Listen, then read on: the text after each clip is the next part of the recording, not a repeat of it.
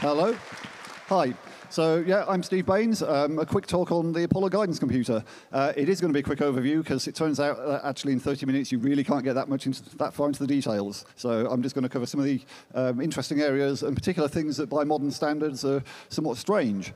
So Apollo was a while ago now, so some people here might really not know anything much about it. So a quick summary, there were basically two spacecraft to get to the moon. The command service module on the left, the bit at the top, the triangular bit, is basically the command module. That's where the crew lived. Everything behind that is basically fuel tanks and engine. So that's the command and service module. On the right, you have the LEM, the lunar lander, which was what was used to actually land on the moon. Both of those had one Apollo guidance computer in them, identical hardware, but slightly different software. Oops, too many slides.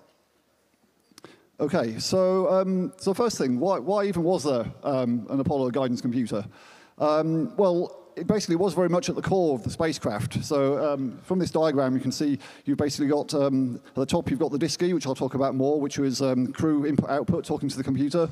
You've got various radio communication links, uplink and downlink telemetry. Over on the left-hand side is the inertial measurement unit and optics. So the inertial measurement unit was electronics that basically, it's a gyroscope stabilized system, essentially, and that's used to allow the spacecraft to know which way it's oriented and what velocity it's doing. You also have zillions of switches and so on, all running through the machine. And most important of all, the engines and reaction control jets are connected through the computer. So essentially, the computer is at the core of everything. And a big reason for this is when it comes down to it, despite what Hollywood may say, if you're flying spacecraft, you can't eyeball it. It has to be very precise maneuvers at just the right time, exactly the right orientation, engine on and off at exactly the right time. You can't eyeball it, so essentially, it's all run through a computer. Okay, so this is the one-slide quick summary of the key characteristics, which on my screen is really tiny. So it's a 15-bit word length, which is kind of odd. A signed bit plus 14-bit data, if you're interpreting it as a value. Or when it's an instruction word, it's a 3-bit opcode and a 12-bit address. And it would help if I could read that with these glasses. It's an accumulator machine, von Neumann architecture, so instructions and data are the same thing. There's no stack, which is a curious thing. It did have interrupts, though. And again, if I could read this. So the memory, it was 2K words of erasable memory, 36K words of fixed storage. And I've shown at the bottom of the slide, the kind of breakdown between opcode and data. It used one's complement, which just doesn't get used anymore. In one's complement representation, basically, to negate a number, you just flip all the bits.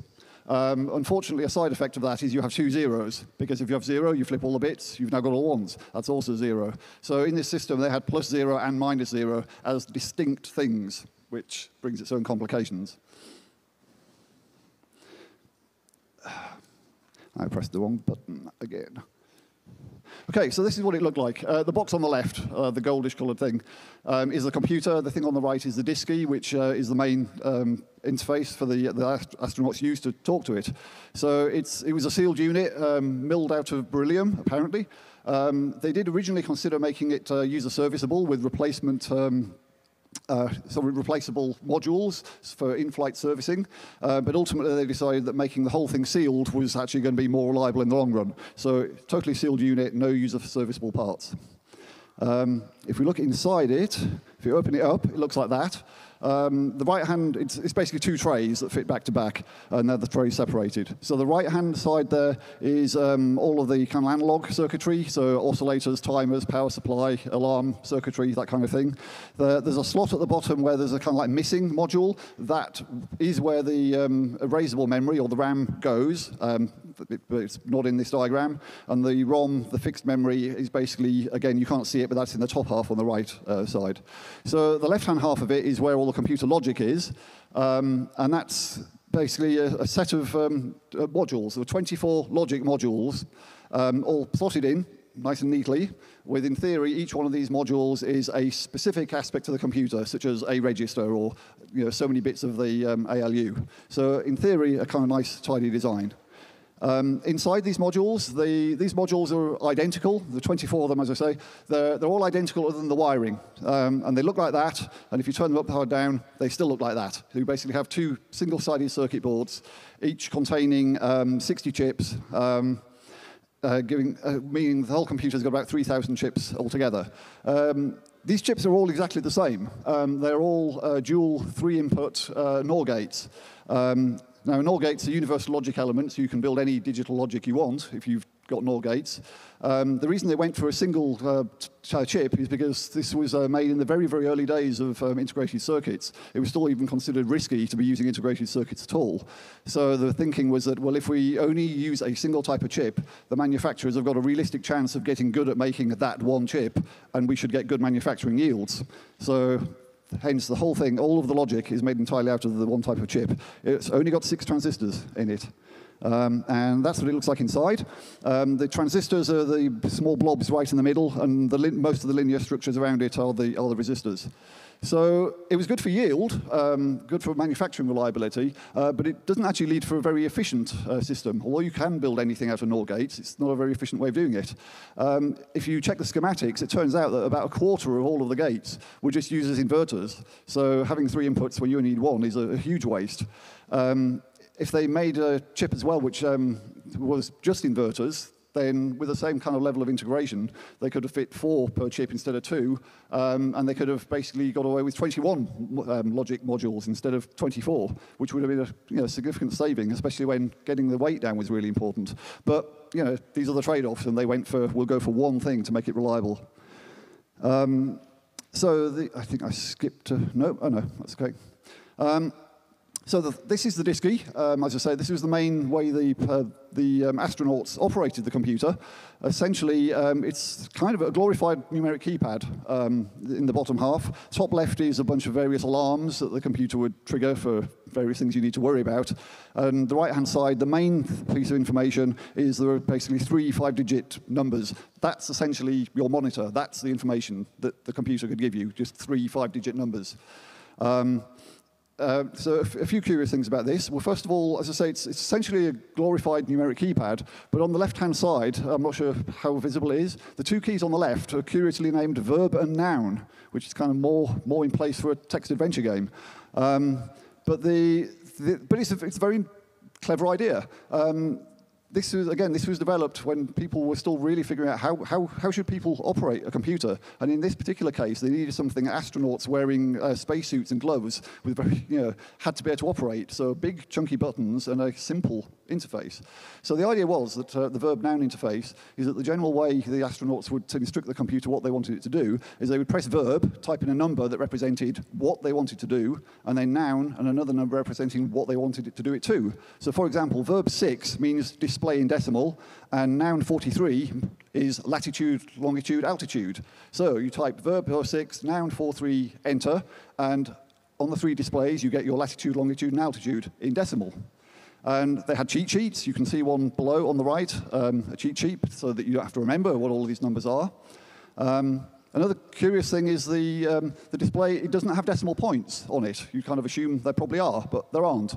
The decimal points are implied. And again, this is on the cheat sheet. If you're looking at usually if you're looking at something that's in degrees, then it's in hundredths of a degree. If it's a distance, it's in tenths of a mile. And you either remember this or look in the cheat sheet.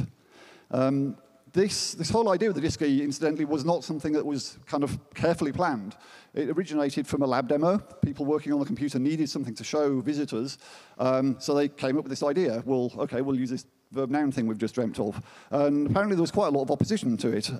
It got described as not scientific, not military, not serious, not dignified, and my favorite one, astronauts won't be able to understand it, which I think is, really?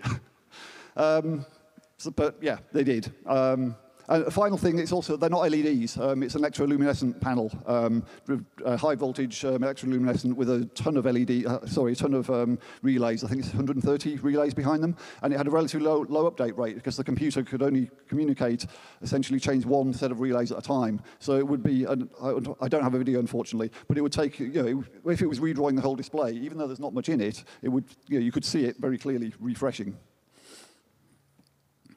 Okay, very quickly about memory. So erasable used magnetic core memory, which was fairly standard technology for the time. A grid of ferrites, which got magnetized one way or the other to represent a 1 or a 0. This isn't actually out of the AGC, because I couldn't find any good AGC pictures for the erasable memory. As I said, the slot that it fits in, you notice it was a kind of long rectangle, so the real thing was kind of all folded up rather than sort of flat like that, and then potted, and there just don't seem to be many good pictures. But that's out of the Saturn V for good measure. So that was erasable. As I say, standard technology for the time. A curious thing about magnetic core memory is it's non-volatile, which is nice. You can turn it off and on, and it still remembers the same things. But reading it is destructive. So if you read it, you've just set that location to 0. So if you don't want it to be 0, you need to write it back again. It's just a quirk of the way the technology worked. So for the fixed memory, they used something different. It looks superficially similar, and this is actually from the AGC. This is a core rope module. It looks superficially similar, but it's not actually arranged in a grid. It kind of looks like it there. If I skip to the next slide, it's a close-up of it. The way core rope worked is essentially the data isn't stored in the ferrite rings. The ferrite rings are used as switching cores, essentially transformers. And the data is stored in the wiring, because the whole point is this is supposed to be fixed memory. So the wires would be woven through these cores, and for each bit position, each addressable bit, it would go through one core if it was a 1, or through a different core if it was a 0. And you can kind of see, going from left to right, it kind of snakes around left to right at the top, and then around and back across to the left. You see the 2 core rows in the middle don't actually have any wires between them. So this, conceptually, is just a long string. It just got folded up to kind of fit inside the package. And these were hand-woven.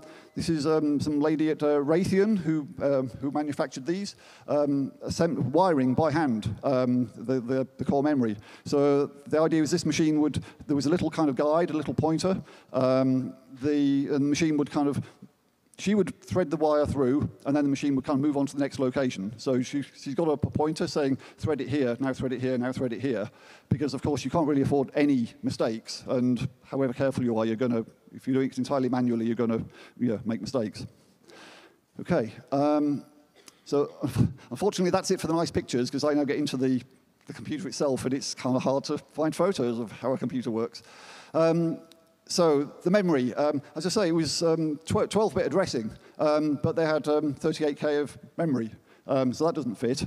So there was a banking system, and essentially the first 1K of addressable memory was all erasable. The remaining 3K was fixed, but the top of erasable and the bottom of fixed used a banking system, and there were banking registers, which are on the next slide, which basically show where in the memory map how the different banks of erasable or fixed memory are slotted in. So essentially, most of it is always in the same place, but then there's a whole load of banks that can be selected in. In particular, there's a lot for the fixed. But remember, this couldn't load any software. All of the software for the entire mission had to be built into the machine. So essentially, loading new software was, to a certain extent, switching banks. OK. So at the bottom memory are the registers. It's all memory mapped. So the accumulator, any mathematics goes through the accumulator, like with most very early machines. There's then L, which is a lower accumulator, which is essentially an extension to the accumulator for longer operations. You then have Q, return address register. There was no stack. So if you branched somewhere, then the return address would go into Q. If you wanted to, so if you jumped to a subroutine, return address would go in Q. If that subroutine wanted to go to another subroutine, OK, you now have the responsibility as a programmer to store the current value of Q somewhere, so that when you jump to the subroutine and it returns to you, you can get back. So there's no stack. You have to, as a programmer, you'd have to manage all of that manually. And similarly, parameters, they can't get pushed onto a stack. They have to be in well-known locations. Yeah, so most of the locations in erasable memory were kind of pre-allocated. So essentially, everything was global. There was no memory protection or anything. And memory locations would be reused, but they'd be reused between programs that wouldn't run at the same time. So for example, code that's running during re-entry into the Earth's atmosphere has got nothing to do with orbiting the moon. So programs for those different phases can reuse the same memory locations. So I'll skip the next few. The bottom of the slide, there's 4 things called the edit registers. These are interesting. Again, these are just memory locations, really. The instruction set doesn't have any bit shift operators, but it does have these edit operation locations. If you write a value to one of those locations and then read it back again, it's been bit shifted or cyclic shifted. So there you have, although you don't have an opcode for bit shifts, you can achieve them. It does have the curious side effect that you can't use them if you're in an interrupt, because interrupts need to be able to restore the state, and you can't restore the state of those registers, because if you read it and write it back, you've changed it. Next in memory is timers and counters. These kind of store the critical state of the system. So first up, timers. The first one, timer 1 and 2, is essentially just literally a mission timer. I think it would run for about a month before it overran, so a 2-week mission to the moon was fine. Timer 3 was for things called waitlist tasks, which were very short but time-critical tasks, which would be scheduled to happen at a specific time, interrupt-driven. Timer 4 was a general kind of interrupt-driven housekeeping type code, and 5 and 6 were the digital autopilot. It was a fly-by-wire system, and an interrupt kind of made sure that this kind of was running smoothly. So essentially, timer 5 was used to make sure that the digital autopilot code got run every 100 milliseconds, so 10 Hertz update rate.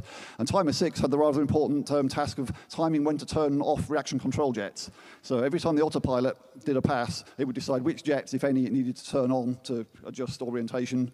And it would then set timed interrupts based on counter 6 as to when these jets should be turned off. So every time timer 6 expired, it would then call an interrupt service routine, which would turn off that axis worth of jets and then wait for the next one. So a lot of it ran on interrupts, which is super critical. The next slide I will skip over. That's how all of those things fit together, but I just absolutely don't have time to go through them now. The slides are available, so some of this stuff is, the idea is if you're interested, you can look at it later. Instruction set. As I say, it's basically, you only had 3 bits. So you've only got 8 instructions, which really isn't many.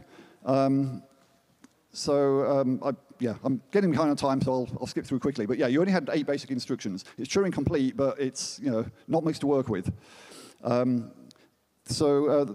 in particular, transfer to storage, which is save the accumulator to a memory location. Simple enough. But also, if the accumulator has overflowed, skip the next instruction. Okay. Whether the accumulator has overflowed is kind of important because there's no way of storing the overflow state. So as with the edit registers, if you've got an overflow in A, you can't have an interrupt. So if there's an overflow in A, interrupts are disabled. Given how much runs on interrupts, that's not including turning off reaction control jets, that's not good. So the programmer being responsible for and carefully handling overflows was super important. It's very unusual that an overflow causes interrupts to be disabled, but that's how it worked. So this was one of the main ways of handling it, is this instruction. It clears the overflow, and you've got a branch depending on, you couldn't directly test for an overflow. This instruction was essentially the simplest way of doing it, because you've got a conditional branch, essentially. The next interesting one, this is your kind of comparison instruction, which is actually a 4-way comparison. It skips 1, 0, 1, 2, or 3 instructions, depending on whether the accumulator, whether the value at a particular memory location is greater than 0, less than 0, or equal to plus 0, or equal to minus 0. So again, you have the 2 distinct zeros in there. Now, as I say, 8 instructions, it's Turing complete, but it's not very easy to work with. It's quite clunky. So they squeezed a lot more instructions in there. So the first thing they noticed is, if you've got, for example, increment value at a memory location, that only makes sense to do that on RAM, erasable storage. Erasable storage is always 10-bit, so the upper 2 bits of the address, you don't need those for those instructions. So you can reuse those opcodes, essentially, for new instructions. So they introduced a bunch of new instructions.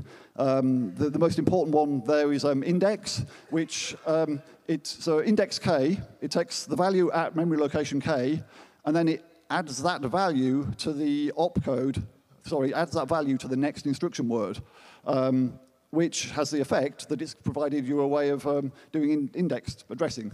So again, there isn't an indexed addressing mode as such, but there is this kind of slightly hacky workaround which achieves that. And then also, it doesn't make sense to do a branch to the banking registers, which I skipped over those. The bank control registers were also in the initial, the very low memory address. So it makes no sense to branch to the memory banking registers. So again, those bit patterns got interpreted as new opcodes. So the main ones on there are basically enabling and disabling interrupts and returning from interrupts. But there's also extend, extra code. OK, what's extra code? Well, that says interpret the next instruction word according to a completely different set of decoding rules. So you've just doubled the size of your instruction set. And they did similar tricks with that to, again, rather than just get an extra 8, they got a whole bunch more. So in the end, they packed basically 40 instructions into 3 bits, kind of. So yeah, but it was still kind of still quite primitive. With the new instructions, still the most advanced mathematical operation you had was single precision multiply and divide. And it's all integer, by the way, I forgot to mention. There's none of that floating point stuff. Everything's integer, and it's up to the programmer to scale things and handle overflows. So even with this kind of extended instruction set, the most powerful mathematics you can do is multiplying integer, divide, multiple integer, multiply, integer, divide. So what they then did, and this is, I think, the real nice thing, is, hang on, have I got these in the wrong order?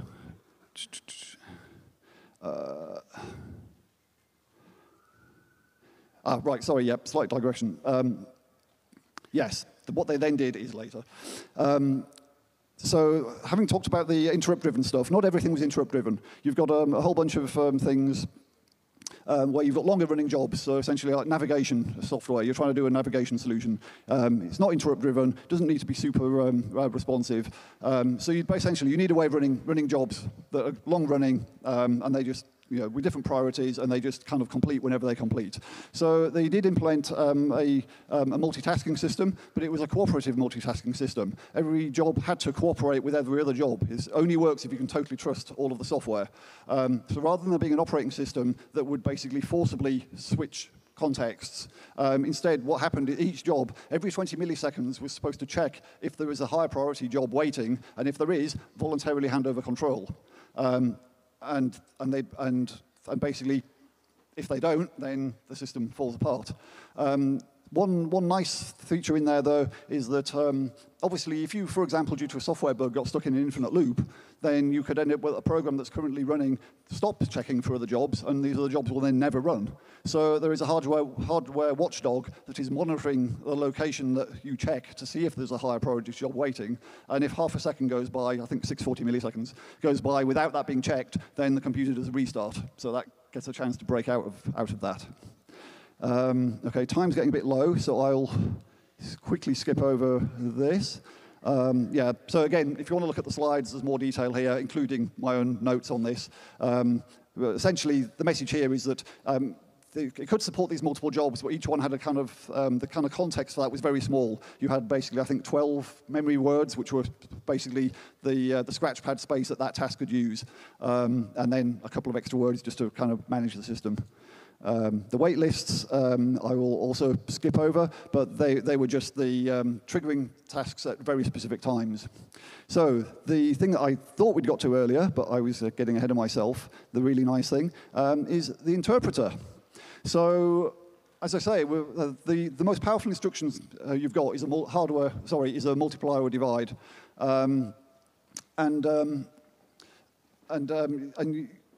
But the kind of tasks that you're potentially solving tend to involve an awful lot of matrix and vector algebra. You're dealing with orientations and accelerations and velocities and trying to solve trajectories.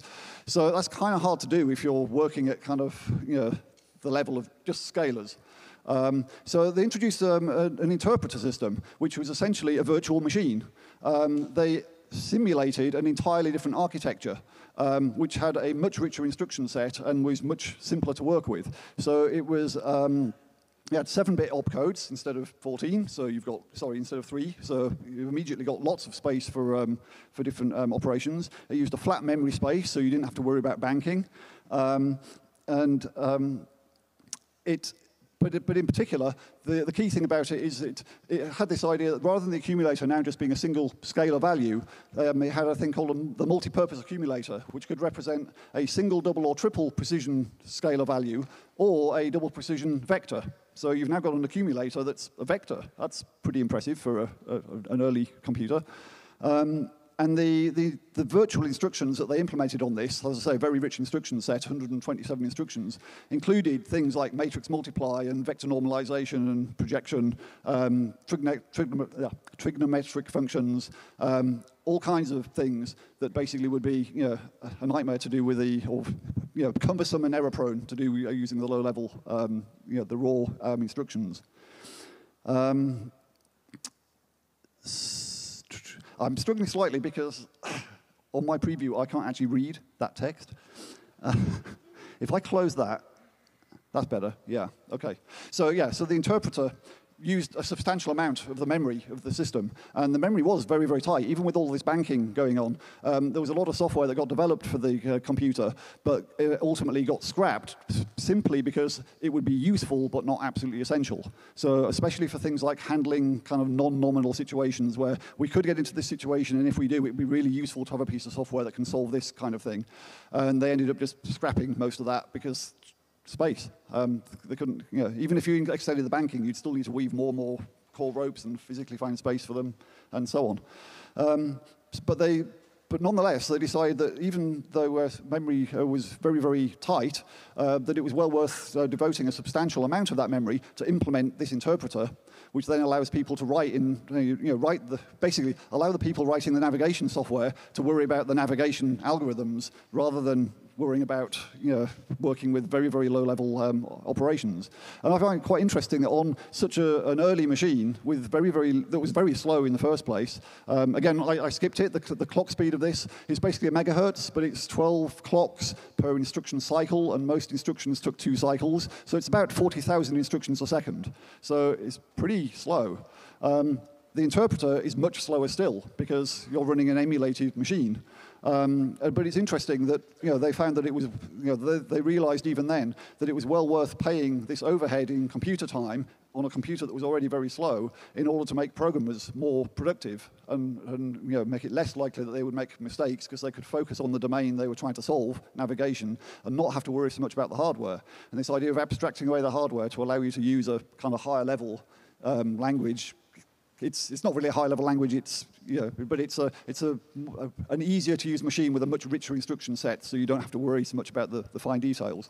I think it's kind of very interesting that they realized even back then that this was well worth doing. And I think I'm almost there now. Again, this is I've got a couple of minutes. So essentially, so the one thing with interpreter is you did need to store additional state because obviously this simulated machine has context. So you could run, if you were running programs that ran on the kind of the native instruction set, then the task that you had, the task storage gave you about 12 words that you could use for whatever you liked for general storage. If you were running an interpreted program, then when you launched the job, you had to specifically say, I will be using the interpreter for this. Didn't mean you had to only use the interpreter, because another of the nice things about it is you could freely switch between the interpreted code and normal code very, very simply. It wasn't a kind of an all or nothing. So it's very common that code will use the interpreter for part of it and then jump into the kind of the low-level language and perhaps jump back again. But if you are going to use the interpreter, you need a so-called VAC area, which essentially is an additional chunk of memory. And there were, I think, 5 of those allocated. Yes, 5 allocated, which essentially store the state of the kind of that virtual machine. And the final thing I'll talk about, which sadly I don't have any. I was hoping to get some nice audio for this, but I completely skipped something that's required for this. I'll try and cover it very quickly. So there's this concept of unprogrammed sequences. So I mentioned about how you have the inertial measurement unit, the IMU, which stores the orientation and velocity. Essentially, these are values. which the computer needs to be able to access, and these were mapped into memory. But it was essentially a one-bit up-down. So what happened is every time the spacecraft rotated or accelerated by a certain amount, a pulse would get sent to the computer, which would then steal the next CPU cycle to increment or decrement the appropriate counter. So if the thing's accelerating rapidly or it's rotating quickly, you have tons of these pulses coming in, and every time a pulse arrives, the next CPU cycle gets stolen from normal operations and is used to increment or decrement a specific memory location. So the 1201, 1202, the famous alarms on the Apollo 11 moon landing, they're coming into land, 1201, 1202, what does this mean? Panic, panic. In a nutshell, what was happening is there was an undiagnosed problem with the power supplies, which meant that if you turned on one of the power supplies for the rendezvous radar at the wrong time, you had these two power supplies slightly out of phase, which caused the radar tracking system to think that the radar was constantly jittering around, send in zillions of these pulses to the computer saying increment, decrement, increment, decrement, and that caused an additional 15% of the processor time on the computer. The computer was already loaded very heavily because it was final stages of the lunar landing. Suddenly 15% of its time has been taken away. And that's what caused these overflows, these alarms. But what happens when these alarms happen is the computer then does a bailout, which is basically a reboot, but it reboots in about a second. And the jobs that were important, such as the landing software, leave checkpoints. It's basically saying, if I'm restarted, this is where, this is the last safe state, essentially. So the important jobs could pick up more or less where they were, and the less important jobs just get chucked out of the system, and that freed up just enough processing power that despite the fact you had all of these spurious interrupts from this fault coming in, the computer still had just enough computer power to keep up with real time and keep the lander stable and ultimately a successful mission. And I think I'm out of time. I'll hang around at the end if anybody's got any questions. Yeah, otherwise, hope you enjoyed the talk, and thank you.